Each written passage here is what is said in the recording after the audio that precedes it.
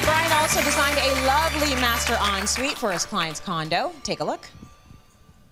Now we're going from the master bedroom into the master ensuite, and the floor changes from wood to marble. We also layered an area carpet on the wood, but you'll notice that we contoured it the shape of the door, the angle of the door, because otherwise it would be this point that you trip on all the time. So that's an easy thing for an installer to do on site, but it really looks better and is more practical. When we come into the bathroom, we did white, a lot of white marble. So we did this traditional pattern. I love traditional floors, mosaics especially. This is an old octagon pattern, and we trimmed it in a gray marble and then did larger white marble around the perimeter. We picked up that gray on the countertop, and you can see this simple but traditional detail, and the vanities are actually walnut. The white sink to tie in all the white marble, and these nickel and crystal faucets.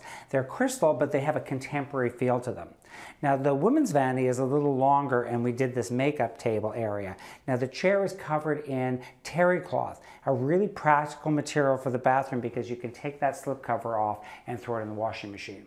For the mirror, we used picture framing. It's actual picture framing from a framer. We gave them the dimension, and they made this frame with the mirror and drilled the mirror for the sconces. On the opposite side of the bathroom is the man's vanity. Again, it looks like a chest, and you'll notice that the handles look like bamboo also that match the bamboo of the mirror.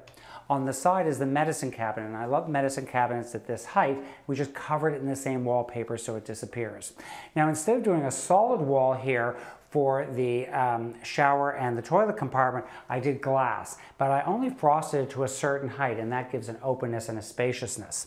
Now instead of handles, we did these towel bars, but one of the things I like for older people, or just from a design standpoint, I love it, is no curb. You just have to make sure the shower is angled down to the drain so the water rushes down, but it's easy to get in and out of.